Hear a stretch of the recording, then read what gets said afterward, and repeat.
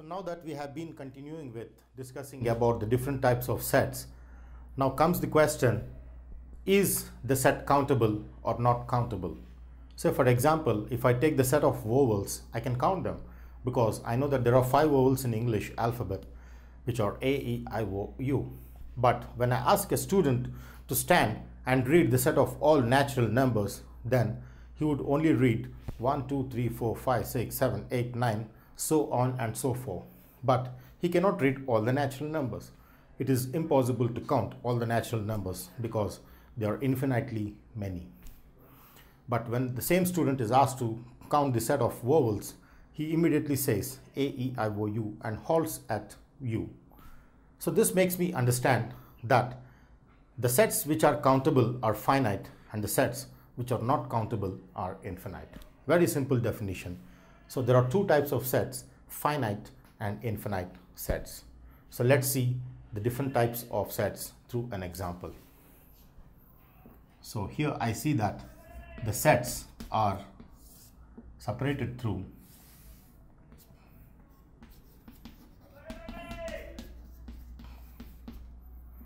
finite sets and infinite sets which we take separately, and finite sets are the sets which are countable and infinite sets are the sets which are not countable. They are infinitely many. The counting becomes limitless or uncountable is how I understand the definition. Say for example, so in this case I take set of vowels and in this case I take set of odd numbers is how I understand, because in this case when I take the example of set of vowels, I can take them as countable which are 5 in number, and I can write the finite number of elements inside because they are countable.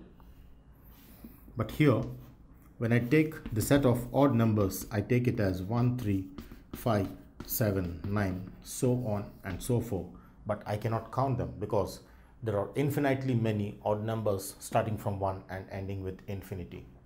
So therefore this stands an example of finite set and this an example of infinite sets. The question here comes now,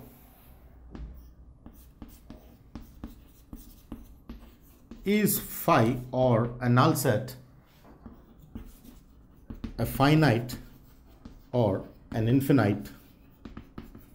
So the question here is null set a finite or an infinite set? So clearly we know that a null set is nothing but an empty set which does not have any element. That implies no elements inside the set is what is defined as null set. No elements implies there are 0 elements inside. Mathematically, no is referred as 0. Therefore, no elements inside the set implies there are 0 elements inside the set. So when there are 0 elements, 0 is a finite number. That implies 0 is finite. 0 is referred as a finite value. That implies this is a finite set is how we conclude. So if I wanted to identify the set to be finite or infinite, I identify the number of elements inside the set. If the number is finite, the whole set is finite. If the number is infinite, the whole set is infinite. As taken with this example, the set of vowels is a finite set because the number of elements here is 5 and 5 is a finite number. So this set is finite and hence set of vowels is a finite set. For example, when I take set of odd numbers, the number is 1, 3, 5, 7, 9, etc. The number of elements here is infinite, uncountable. Therefore, the set of odd numbers is infinite. Is how we define the infinite set. Similarly, a null set is a finite set because the number of elements in the null set is 0 and 0 is finite. Therefore, this is a finite set. Similarly, with the case of singleton set, the singleton set has only one element Therefore, the number of elements in the singleton set is 1 and 1 is finite. Therefore, the singleton set is finite. So if I take the second note, singleton set, generally denoted with this, is a finite set supported with the number of elements in the singleton set is 1 and 1 is finite. Therefore, this is a finite set. So to continue with the session, if I take a straight line A to B, then number of points on this line AB will also be an infinite set. If I take set of number of points on AB, set of all points, set of points on AB will also form an infinite set because there are infinitely many points on AB. So geometrically, you can identify the different types of concepts which can be connected to the geometrical part. So for example, will be an infinite set. Next, if I take a circle and this is the center and this is the diameter, then set of all possible diameters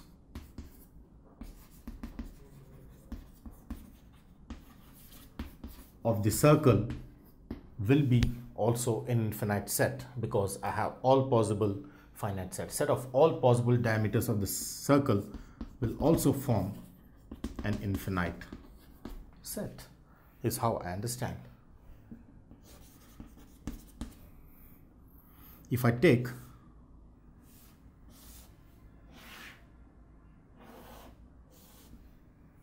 this is an hexagon, a six-sided figure where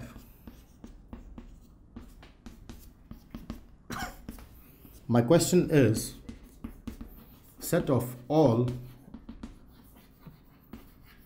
diagonals of hexagon will also be not an infinite set, but this will be a finite set because I can draw infinitely many diameters on the circle. I can pick infinitely many points on the line, but I cannot pick infinitely many diagonals. The diagonals are restricted and they're countable. Let's see how many diagonals exist for an hexagon.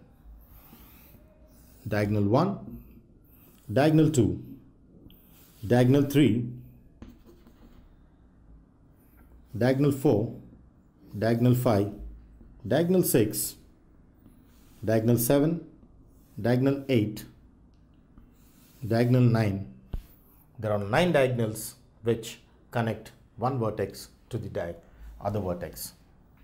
This is a finite set because totally there exist 9 diagonals for an hexagon. So this can also be connected with a polygon. Set of all diagonals of a polygon is a finite set but not an infinite set. And to identify finite and infinite sets, sometimes we need the mathematical knowledge more advanced. In case of this, knowing the number of diagonals of a polygon being a finite set.